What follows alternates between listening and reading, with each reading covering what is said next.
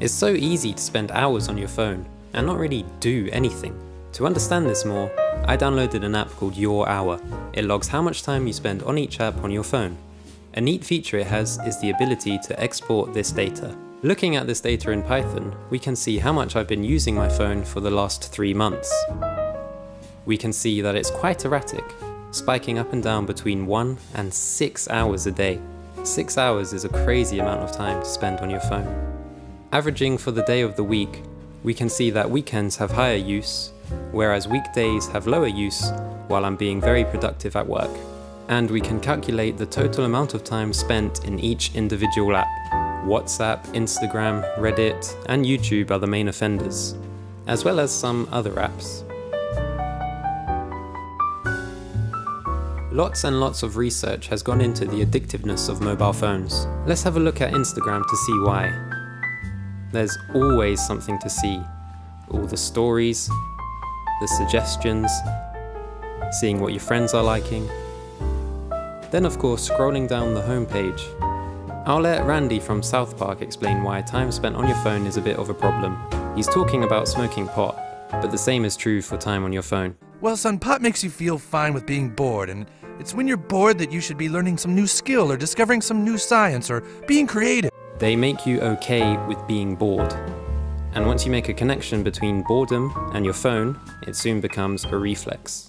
And what about when we're feeling bored? Well, that's when people go onto YouTube or Reddit, check stock prices, sports scores, the front page news, lots of these solutions for this painful internal trigger of boredom.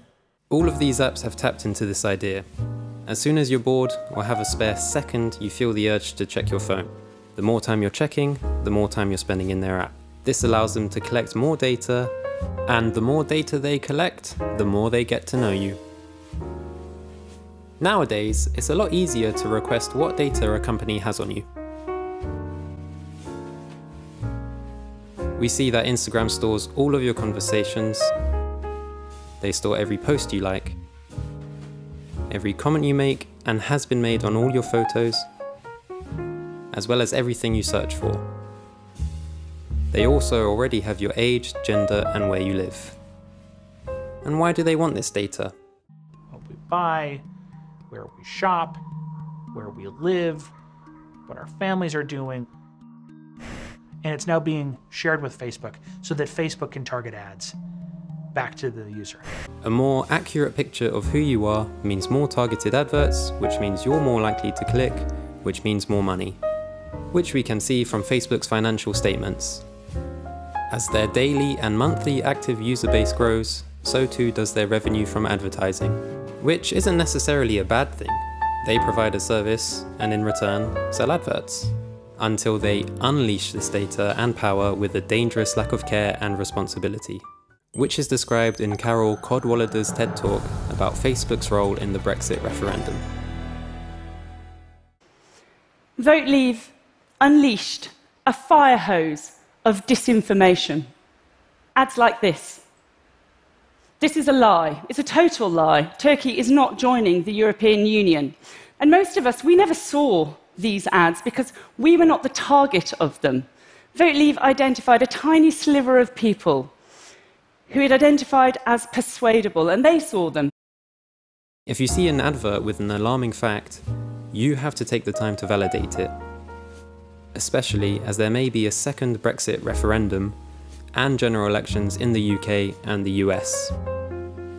Don't forget that despite all of this, the internet, mobile phones and social media have all been a wonderful invention. All of human knowledge is within the fingertips of almost 3 billion people, as anyone with a smartphone can access Wikipedia.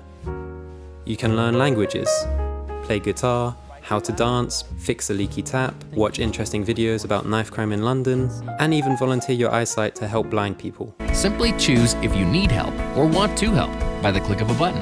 That's a nice picture of you and your family, Caroline. While all of these things and more are accessible to everyone with a smartphone, it's still very easy to get trapped in non-productive apps. Most phones these days have built-in digital well-being or screen time counters. Don't let your phone be your go-to cure for your boredom, or before you know it, hours can pass. And as Randy says, that's the time to be learning a new skill or being creative. Ironically, I spent ages procrastinating on my phone while trying to make this video, but by paying attention to the time spent on my phone, I managed to get it finished. Thanks for watching.